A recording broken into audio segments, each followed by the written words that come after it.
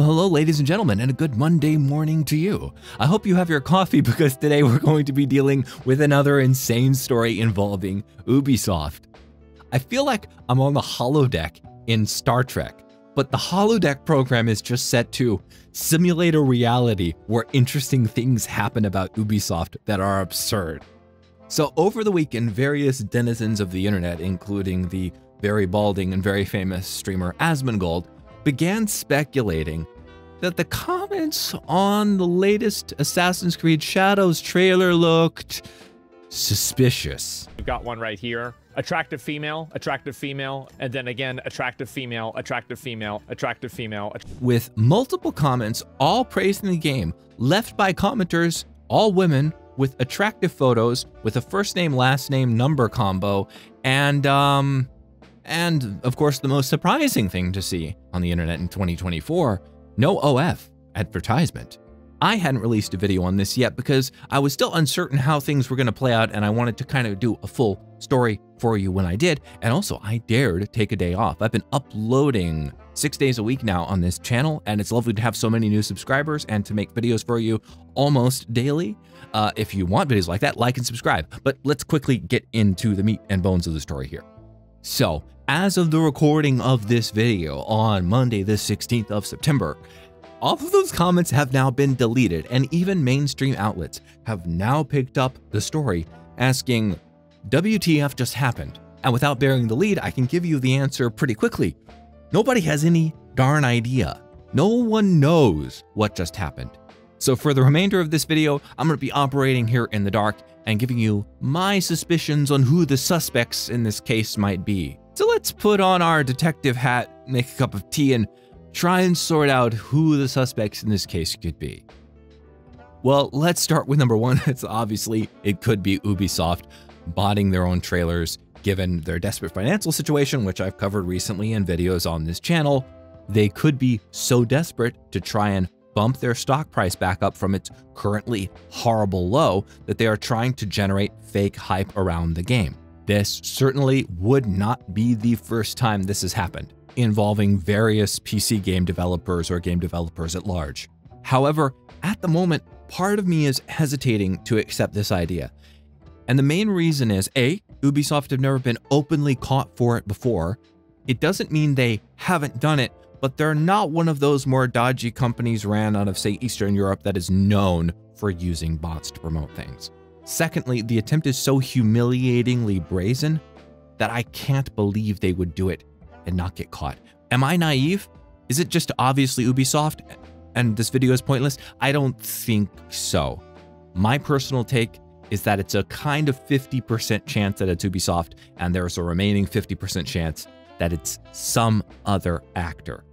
The other obvious group, if you've ever hung around on places like the Reddit drama subreddit or Reddit gaming or just Reddit in general, is that there are quite a few people on Reddit, rightly or wrongly. I'm not going to comment on that. I'm just trying to give people my best guess on the facts.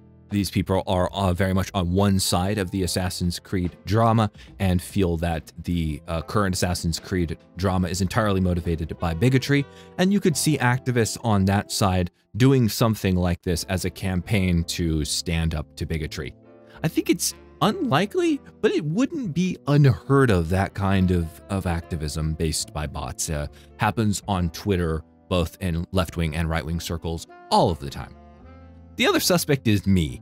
And by me, I mean YouTubers in general. This is just such a ridiculous story, and it's so perfectly timed with the kind of content that a lot of content creators have been covering at the moment. You know, I kind of wonder, is it possible? This is just so ridiculous with everything that's been happening, with everything we've been covering lately about Ubisoft, for them to do this so brazenly. I don't know. Who knows? Who knows? As an extension of that, it's also possible that there are some people that have been critical of Ubisoft that are doing this now to maybe raise even more criticism of the company. We've had a lot of eyes on Ubisoft's share price constantly, and it wouldn't be beyond the pale for online trolls to do this to tank the company's stock further for laughs. And this gets us to the final suspect, and the one which I think is possibly the most likely, even though on the balance of probabilities, I can't rationally say that, but it's the one that in my George W. Bush style, I think they've got weapons of mass destruction stomach, I suspect might be true. And then it could have to do, I'm going to be careful how I word this, it could have to do with other companies that might benefit from Ubisoft's share price going down even further.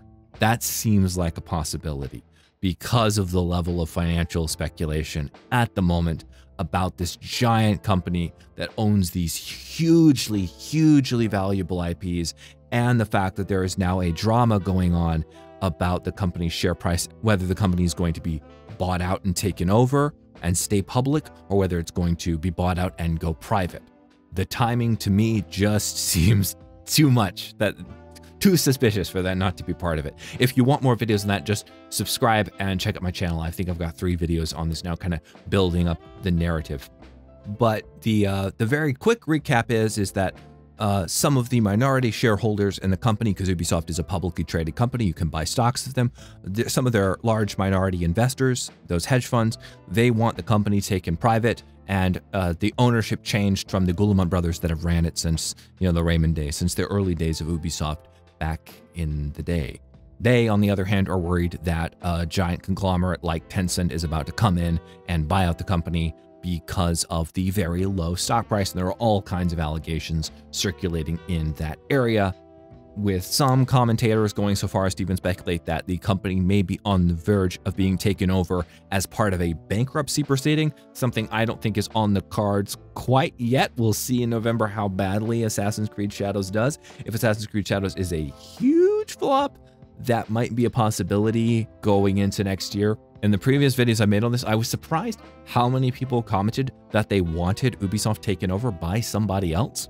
I think we're quickly narrowing a point where the just disappointment in all of these beloved franchises over the years is kind of built, and people are just like, hey, if you're going to do a bad job with them, you know, please sell them off to somebody else. Black Flag, for me, is my favorite game that Ubisoft have ever made. I absolutely adore Black Flag. In fact, I think there are a few games in that kind of genre that I would consider replaying over and over again, that I think had such an amazing aesthetic, from the music, from the ship play. Yeah, I guess that's the right word. It was an amazingly unique game. And to see how bad Skull and Bones is by comparison.